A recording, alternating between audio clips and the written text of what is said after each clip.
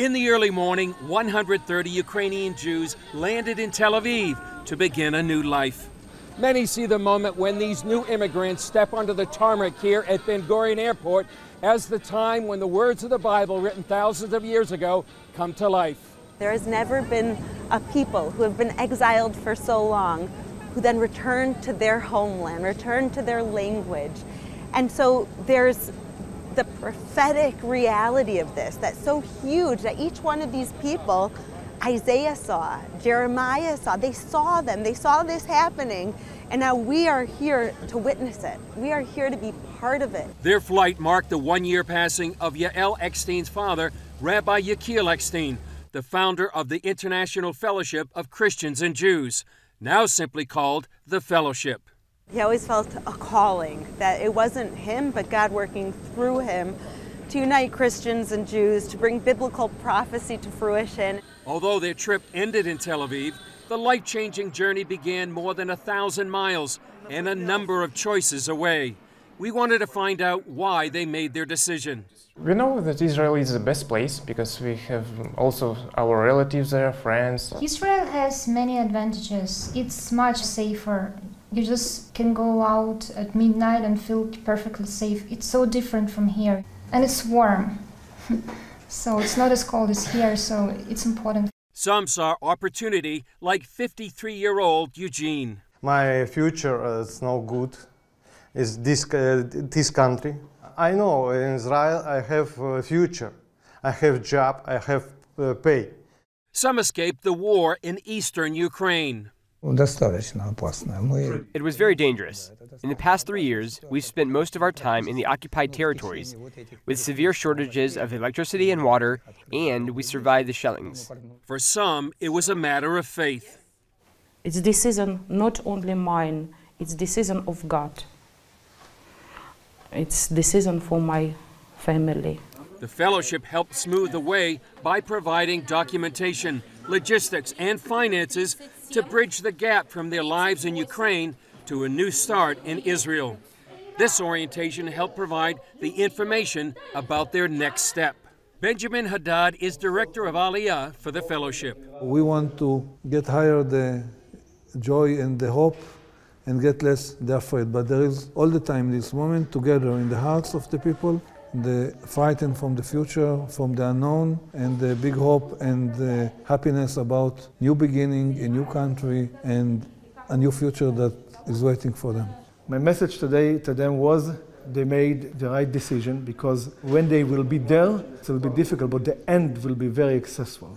Rabbi Fishetsky prayed for the immigrants as workmen outside organized their luggage. Each person's belongings get a number, and they're permitted 70 kilos or just over 150 pounds to start their new life. With last-minute instructions and documents in hand, some headed back to their apartments for a last-minute goodbye. It's about 11 o'clock here in Kiev, just outside the Kavalenko apartment. They're loading their last belongings, and in a few hours they'll be on their way to Tel Aviv, but they haven't told most of their neighbors. Only one neighbor from this home knows about my departure. Only one neighbor? Only one neighbor. And because you don't want the other ones to know. But why? Why don't you want them to know? Because people didn't like me, didn't want that me and my family will be happy. Because you're Jewish? Yes. Irina keeps a mother's hope alive. I dream about oranges, and about strawberry for my daughter. You see, it's a very simple wish, but I think it's mother's wish for her children. The hardest part was leaving her best friend. After they finished loading their luggage, a last hug and goodbye to their best friends. The family then headed to Kiev International Airport for a few more hours of waiting before boarding their plane. It's about a 3-hour flight from Kiev to Tel Aviv. But for most of the new immigrants on this plane, this flight will be the biggest step of their lives. Not only mine, the step of my family, my husband and my daughters. A safe landing on a new land. Now I appear in my real motherland. I returned with my children and my husband, and now I'm so happy, so proud. The most important thing in my life. For some, it fulfilled the hope of generations. It was a dream of my grandmother. She died, and if she was here, I would tell her, I made your dream come true. I'm here. I'm in Israel. I'm home. That's why I'm crying. With threats to the Jewish people rising worldwide, Eckstein believes it's time for the Jews of the world to come home. The fellowship typically brings 5,000 Jews to Israel each year.